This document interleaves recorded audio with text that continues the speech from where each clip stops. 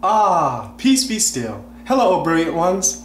Keeping life interesting. Well, how do you keep life interesting? With God. Take the Endless Book, for example. The Endless Book is you, by the way.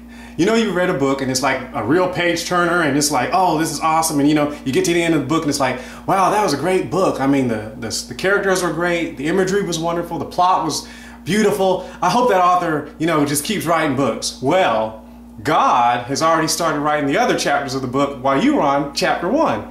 So once you finish, he's got another one, another one, another one, another one, another one, and it's endless. Why is it endless? Take the expanding universe, for example. When God, at the beginning of creation, said, let there be light, light travels at 186,000 miles per second. So once he said, let there be light, the universe has been expanding at that speed since he said it.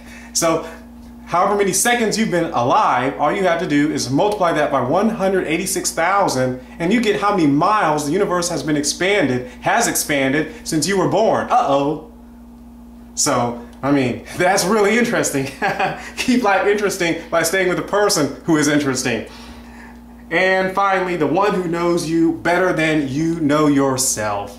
If God says you can do it, you can do it. Get on out there on that ice, open up that cake recipe and get to cooking. You'll be happy you did. I mean, why? I mean, for instance, if you were to make a robot and you designed it so that it could walk on water and you put it inside the manual that it could walk on water and someone bought the robot, but they never read the manual, so they never could enjoy and say, hey, my robot can walk on water. What can yours do? I mean, but if they didn't know it, I mean, if they didn't consult you, if they didn't hang around with you, you wouldn't be able to just say, you know, by the way, that thing can walk on water. I mean, you don't have to go out there and get that ore. I mean, the robot can do it for you, buddy.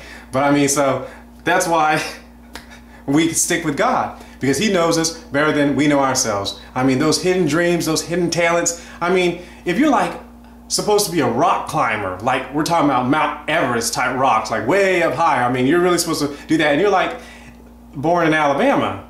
I mean, only God would be able to let you know that, hey, you're a rock climber. You can be the most famous rock climber the world has ever known. But I mean, so that's why if you want to keep life interesting, you have to stick with God. The Endless Book, the Endless Author, he always has new things planned for you. That's why we live forever. I mean, he's got it planned. I mean, he's steady writing, and the expanding universe, hey, oh, it just expanded. How long has this video been going? And of course, the one who knows you better than you know yourself. So get out there, be excited, enjoy life, and you want to know how to keep it exciting, is keep it exciting with God. The Lord bless you and keep you. The Lord make his face shine upon you and be gracious unto you. The Lord lift up his countenance upon you and give you peace. Bye.